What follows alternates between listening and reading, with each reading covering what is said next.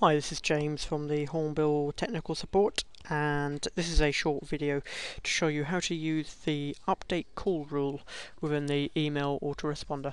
As you can see here, I'm using the Supportworks 7.5.0 client, and this is Service Pack 3, but this will apply to any current version of Supportworks.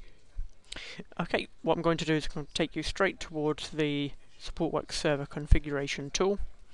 And the first thing we need to understand in regards to any autoresponder rule is how the email comes in. First of all, we'll need to make sure that the email of which is coming into your mailbox meets this particular rule to be able to pass across to autoresponder. If you haven't already seen the other videos that's been created in terms of the log call rule video and the email overview, you may wish to view them first before proceeding. So in the email routing rules tab, if your subject has anything, so percentage marks means the wildcard, then it will forward the message onto Supportworks as the autoresponder request.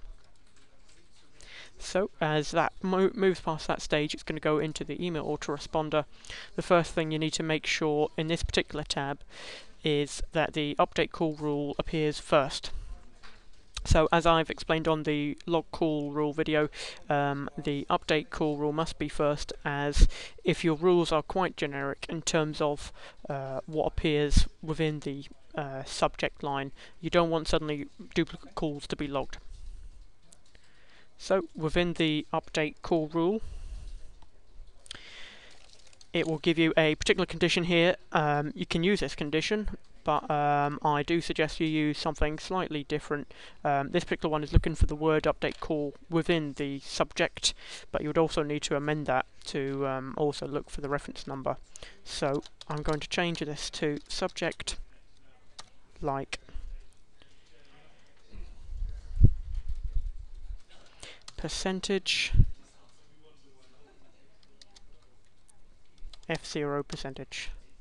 So anything with the reference number obviously will begin with F0 and wildcard with anything around it. I'm going to choose my particular data dictionary, which is ITSM. If you're using ITSMF or even the HR data dictionary, obviously you will need to select that.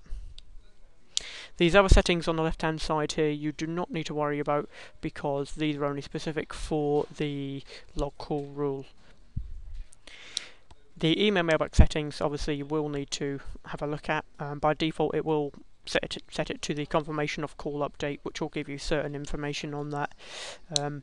On the service control table, instead of control bit 9, which is on the log call rule, it's 10 on the update rule. So I'll give you more information around that now. If we just OK and apply that. So within your customer record, I'm just going to double click. You'll need to make sure that you've got the particular right to be able to update requests. So if I go back to the update call rule, so as long as this condition is met and you have the particular access rights to be able to update the call from email, the one remaining rule that you'll need to make sure that you do match before proceeding is that you can only update your own calls. So if your particular contact with your email address is on a call and someone else emails in to try and update the call, it will reject it and it will send the failed template. So this is part of the VPME process, which is AR update call. It will try and match the call with the email address that's been sent in. So you don't need to make any changes within the OK action and fail action. I'm just going to click OK, apply, and OK again.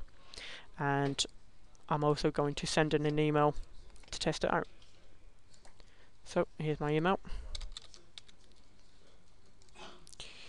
If I just remind myself of the reference number that I've already logged through this process.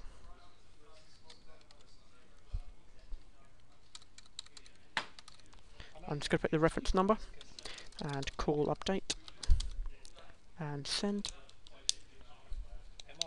We're just going to wait for this to come through, so remember the email will go straight to your Exchange server. Supportworks will pick it up through a POP3 or IMAP4 connection, Then it'll go straight to the email routing rules. That will determine whether it is an autoresponder request or not. It will then read your rules from top to bottom. So as it matches your rule, I'm going to have a quick look at the call to see if it's updated, and here it is. As you can see, the call has been updated, call update, and it says who it's been done by. So that's a simple rule. You may need to play with it just to get it correctly configured. It's very powerful, you can get it right. Any problems, please leave a comment.